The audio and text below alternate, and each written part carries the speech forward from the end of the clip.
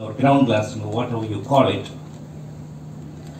And this is the classic pneumonic presentation that we have seen in hundreds of patients in the first wave and the second wave. And now we don't know whether it will come back again with more predilection towards lung. Now again, with treatment, the lesions will come down, or many patients at presentation will have an X-ray like this.